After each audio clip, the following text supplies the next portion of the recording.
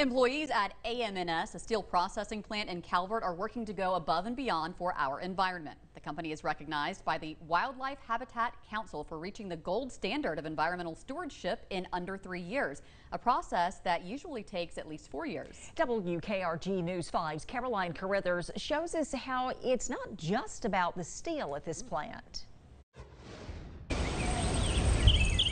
From the trees to the plants to the extensive wildlife that lives on the approximately 1,000 acres of undeveloped forests and wetlands on AMNS property, since 2019, the employees at the plant spearhead several projects to help them achieve this gold standard.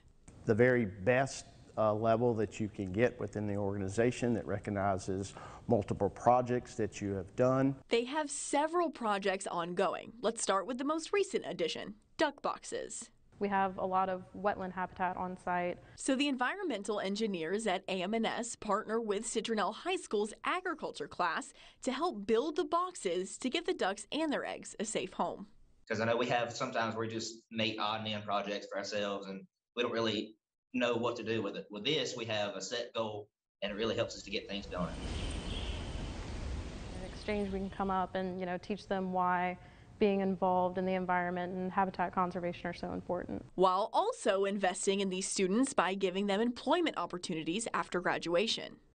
It's not like they're just there to make and sell steel. They actually care about the environment and they're putting a lot of time back into it and teaching the kids about it. Another successful initiative. Now, this is a pollinator garden that is replanted every single year by volunteers and employees.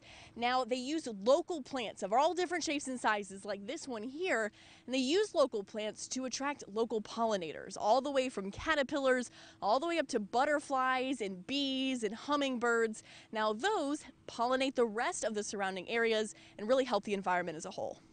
Now, they just replanted this year's garden, but when it starts to bloom, it looks something like this. A few more ideas are still works in progress. Several bat boxes and even an osprey platform were built and installed on the property, but these take a couple of years to really get established.